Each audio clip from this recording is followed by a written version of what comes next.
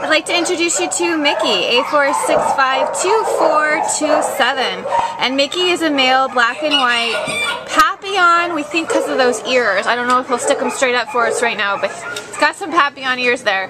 Cocker Spaniel mix who arrived here at the Baldwin Park shelter, unfortunately, on January 23rd when his owners moved and did not take Mickey with them. So he is here and looking for a new home.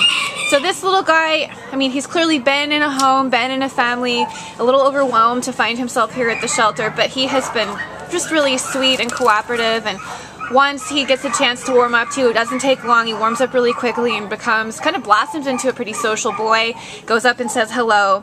We think he's going to have, once he's out of here and in a home, a medium to medium low energy.